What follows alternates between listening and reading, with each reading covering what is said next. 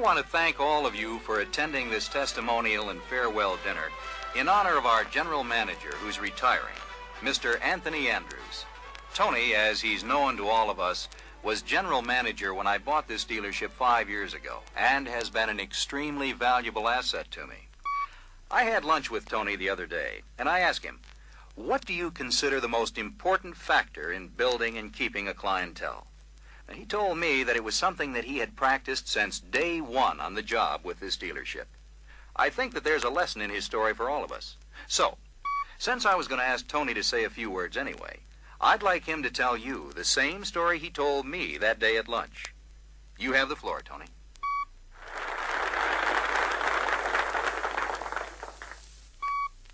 Well, thank you.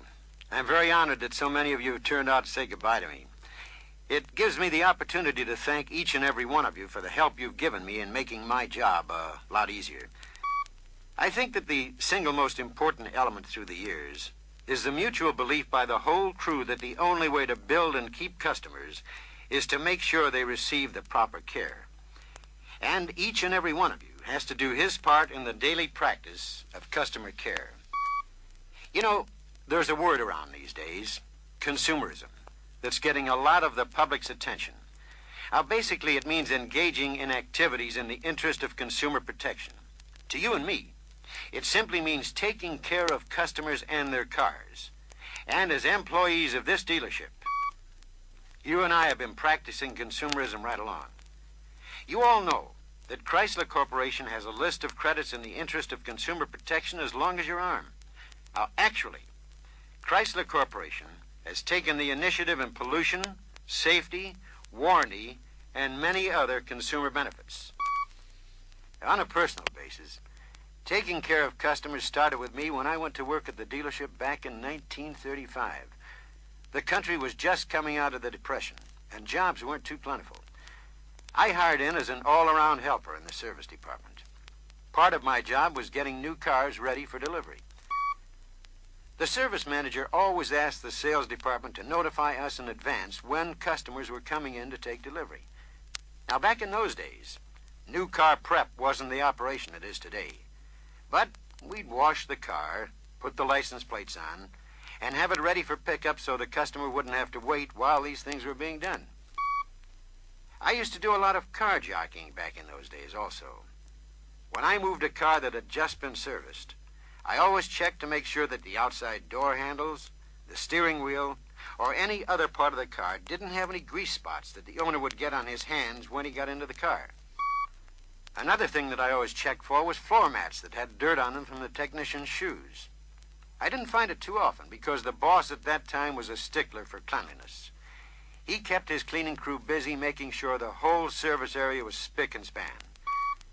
Now, this not only kept the grease off the mats, but there was another reason. Customers are impressed with attractive, clean-looking places of business.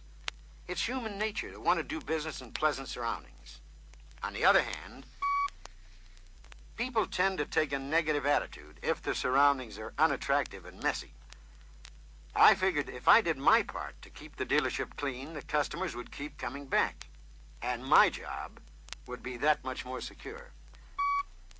Well, after a while, I was allowed to work on the lube rack. What I learned there could be helpful to you, too. Whenever you get under a car, always make a quick inspection tour for other areas that need service or that are potentially hazardous. Always note these conditions on the repair order before you return it to the shop foreman so he can notify the owner. You'd be surprised at the number of owners that thanked us for this little service. And they were pretty definite about the fact that they wouldn't hesitate to return for any service that they might need in the future. Which proves what I've always said. A satisfied customer is a steady customer. I've never regretted the decision to make a career of the automotive service business. I figured that with more and more improvements in the automobile, there was going to be a greater need for good service. Now, come to think of it, that applies even more today. About the same time, I made another decision that I've never regretted either.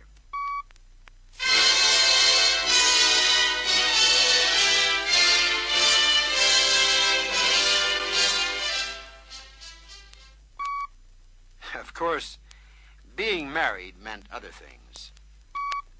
And the bills that go along with them. But car sales were really climbing, and there was a need for more help to service them. So I got a lucky break and was promoted to full-fledged mechanic. Well, we weren't called technicians in those days. The service bay I was assigned to was right next to Hank, the top mechanic in the dealership. Hank was a real pro, and acted like it. I'm not saying he was a prima donna. It's just that he practiced certain things that made him a pro. Professionalism is never out of date, and it applies the same today as it did in 1939. Part of it was attitude. Hank took a lot of pride in his work, and he instilled that same sense of pride in me. It wasn't long before he had convinced me that as a technician, I was performing a very vital service to car owners because they relied on me for dependability and safety in their automobiles. There was one term back in those days that Hank couldn't stand to hear. That term was grease monkey. And Hank did everything in his power to get people to stop thinking of mechanics in that term. And Hank started with cleanliness. This was the way he put it.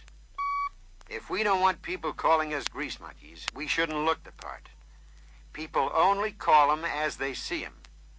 Aside from that, there's a good chance that they'll associate sloppy looks with sloppy work, and that would have really bugged him. So, Hank made sure that both his personal appearance and work area were as neat as possible. And with a laundry service, wiping cloths, and washroom facilities you guys have today, there's no reason to lose a customer by being sloppy. And the easiest way is to let some of your carelessness rub off on him, or worse yet, her. The next most important thing to Hank was his attitude toward customers. Back in those days, customer contact with a technician was pretty common. Aside from being extremely courteous to them, Hank made sure that he always put in a good word about the product.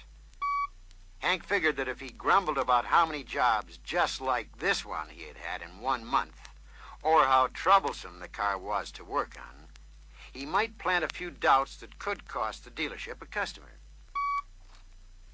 The customer might think that the problem was caused by poor design, and feel that he didn't get as much for his money as he would have from some other make. On the other hand, he might also think that if the car is so hard to work on, he may be paying more for service than he would with some other make. On top of that, he may complain about these things to his neighbors. So Hank always kept a positive attitude about the product, mainly because Hank was already thinking about a repeat sale, and therefore a repeat service customer, plus potential new business from the customer's friends, if they had heard good things instead of bad. A few years later, Hank decided to hang up his wrenches and retire. We were all sorry to see him go, and instead of the usual retirement dinner, we gave him a rousing send-off party by taking him out on the town to see his favorite, Benny Goodman.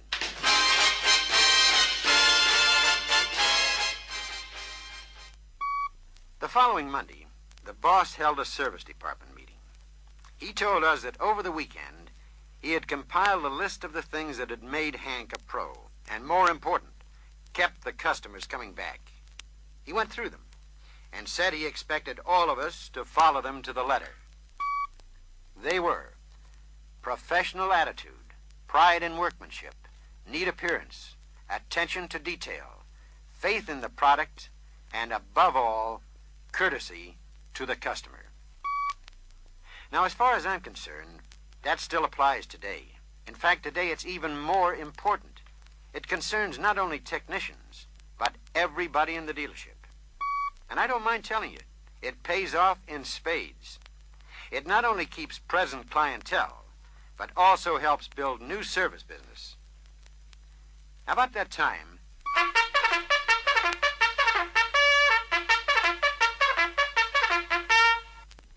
the world situation got a little sticky.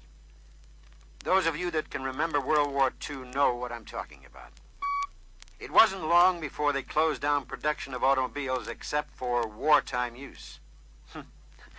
You talk about a time when service was important? Everyone, all of a sudden, wanted their cars to be in top-notch shape to last the duration. Of course, we could handle only so much. But at that time, people were especially fickle. So we had to do our darndest to keep them happy. And every customer that wasn't completely satisfied didn't come back for future service work. And today, you guys are fighting your own running war with all the new specialty shops that are springing up all over the place. So, it's easy to lose a customer who is primarily interested in prompt, courteous service, but doesn't get it. Speaking of service, it wasn't very long before I received my greetings from Uncle Sam.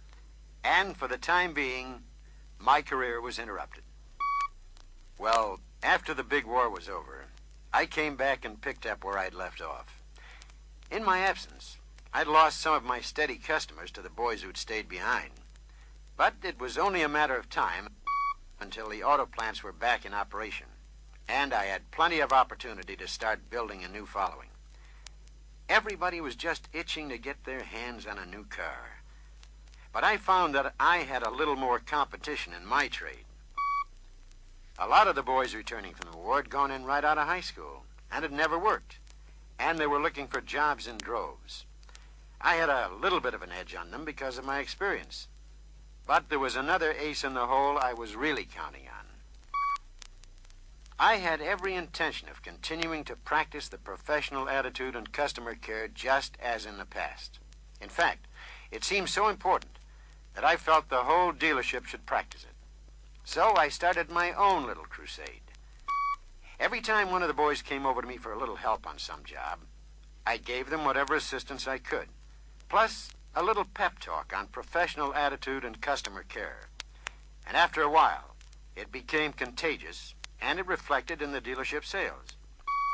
As for technical assistance, we got a helping hand when the Master Technician Service Conference was introduced in 1947. As you well know, it's still in existence after 24 years. It's an effective way for new technicians to increase their knowledge of the automobile. For you old pros, it's an excellent means to keep informed of the operation and maintenance of new components.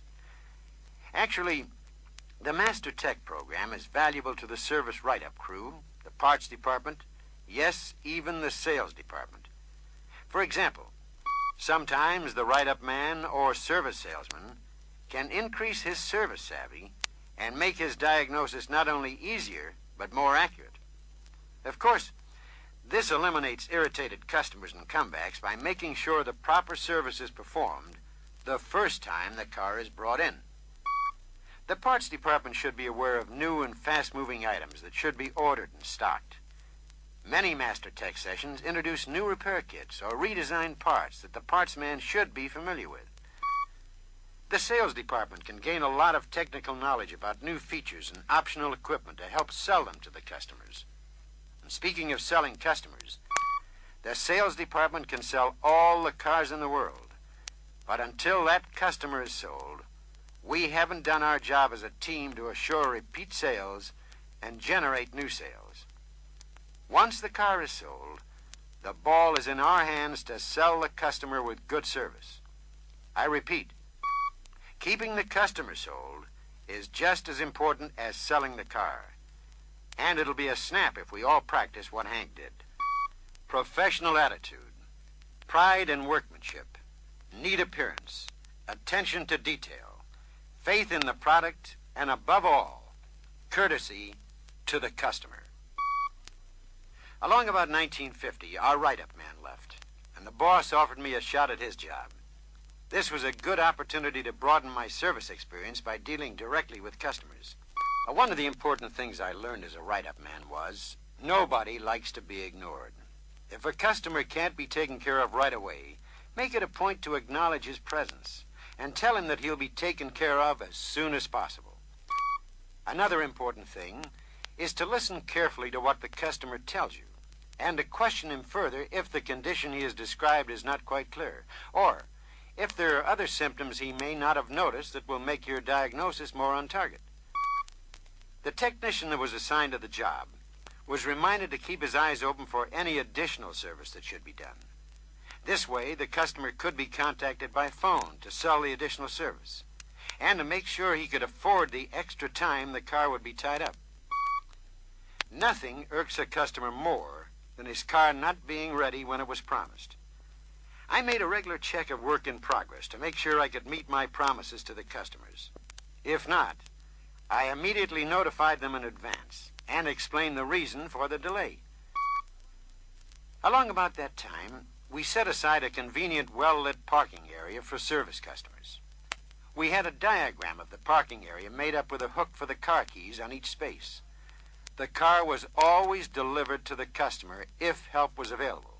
But if it wasn't, at least the customer could be told exactly where his car was. This way, customers weren't all over the place looking for their car.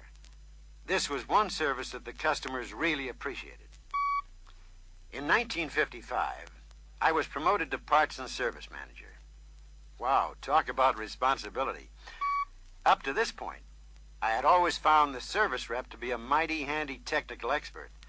I could always count on him to bail us out on an unusually tough mechanical problem or a sticky customer complaint. To make sure that I didn't overload the service rep with mechanical problems that were my responsibility, I made sure that all service bulletins were circulated throughout the service and parts department, and that there were plenty of service manuals on hand for them to use. It didn't take me long to learn that in addition to being a darn good nuts and bolts troubleshooter, our parts and service rep could also help me solve any management problems that cropped up in either the parts or service department. The service rep can help the parts department with advice on the latest parts inventory and ordering methods. The more you do to improve parts department operation, the less chance of a customer being without his car due to a part not being available. What it all boils down to is that the parts and service rep is at your disposal to help the dealership run as smooth as possible. For instance, if any additional training beyond the Master Tech program is needed, the service rep should be notified. He can and will arrange for any training a technician may require, whether it's from a mobile unit or training center. Well, that just about covers what Mr. Simmons and I discussed the other day. However, before I go, I'd like to stress a few points. First of all, you people in the service departments that support the dealership wouldn't be in business if there weren't cars being sold. So obviously, selling the car is the first step.